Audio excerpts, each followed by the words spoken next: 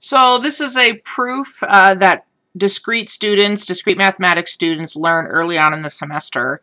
We're learning structure and how to actually do formal proofs. So let's try this one.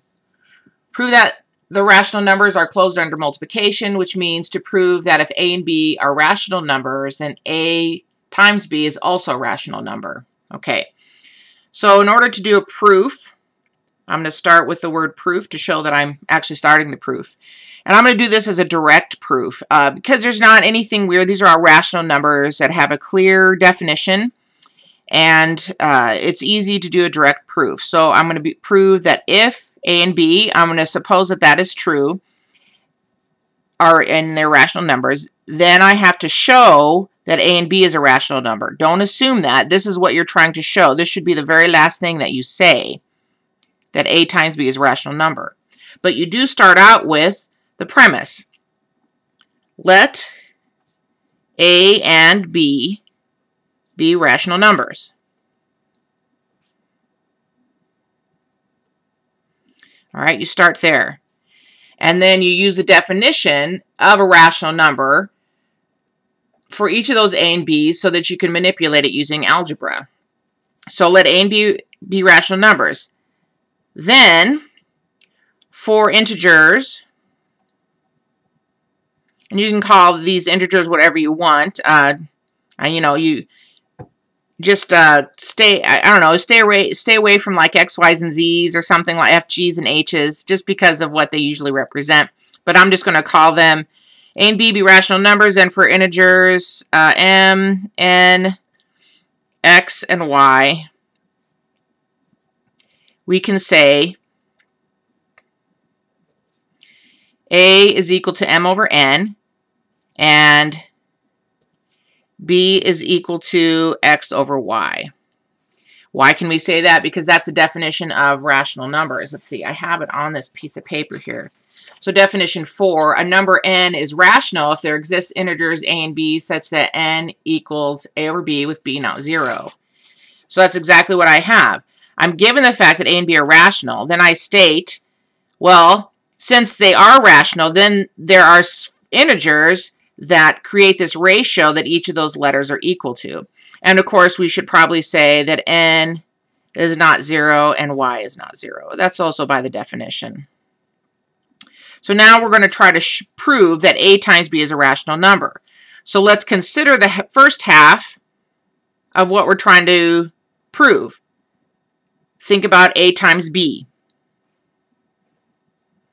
Well, if I was going to do A times B, and I know that A is M over N and B is X over Y, I would write, okay, that's M over N, just do some substitution, times X over Y. And if I just use algebra, that becomes MX over NY. Now at this point, we can say, what do we know about MX and NY? However, MX, and I'm just going to call it capital C, and NY, I'm going to call it capital D, are also integers. Why? Because, make sure you state why, because the product of two integers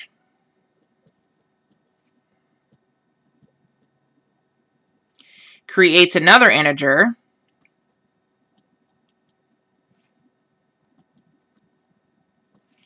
because integers are closed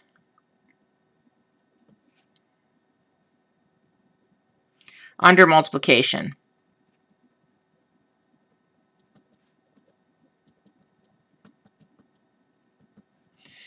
Now, oh, sorry, you can see that here. So I'm taking the numerator and I'm considering MX and NY, and they're integers because the product of two integers creates another integer, because integers are closed under multiplication. The textbook that we use in Discrete says that that's an axiom. If A and B are integers, so are A plus B and A times B. So I'm using that fact here to make that statement. So at this point, I can say A times B equaling MX over NY equals C over D, which is a rational number.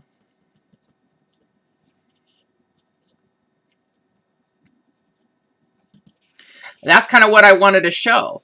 So now I make my conclusion. If A and B are rational numbers,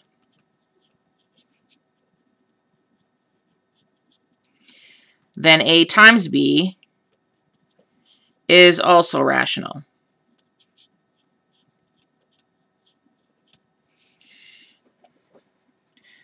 So again, a direct proof, and most of them that are direct work this way. You start with stating what kind of numbers you're dealing with, and then use the definition of that type of number to rewrite those numbers for a substitution process.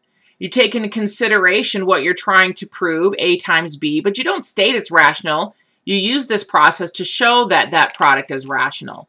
So I take under consideration the thing that I'm proving, do my substitution, explain why this last number can be considered rational, and then you make your conclusion.